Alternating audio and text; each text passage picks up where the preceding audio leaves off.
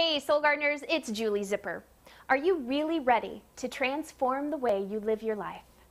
Well, in 40 days, we can do just that together.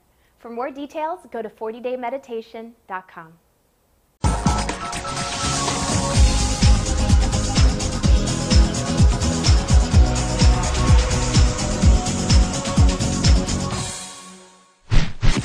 Hello my philosophers and welcome now to Tuesday. Thanks for logging in. Cloudy and philosophical today. One of your favorite days, right? The moon is in Leo. So emotions are around your philosophy. So this is a day where you maybe are out in space, in your own space.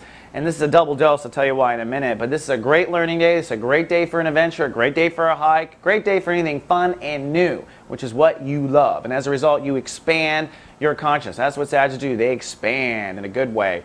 Zipping to the sun.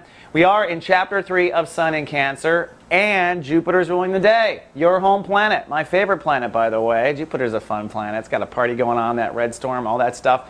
It does mean it's time to expand your options. In your case, you're expanding boundaries. Maybe you always thought of intimacy in one certain way. Maybe you always thought you had to date a guy for 9 months before he moved in.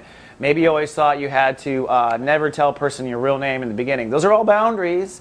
Today, expand. Try something new. See how it feels. As you well know, when you spend time with a Sagittarius, you always walk away knowing something new, right? So now take your own medicine. Try something new. See what it does for you.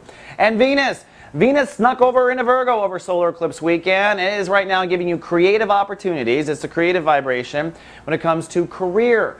This is a good time in the next week to really try something new and creative with your career. Go ahead.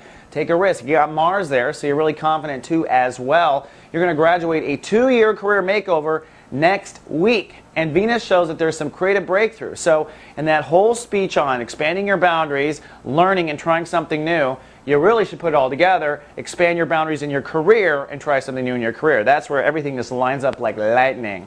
All right, that's all I have for Tuesday. But tomorrow I'm back to talk about the final breakthrough with those boundaries. Might be from exploring. I don't know. Live, love, be. Soul Garden.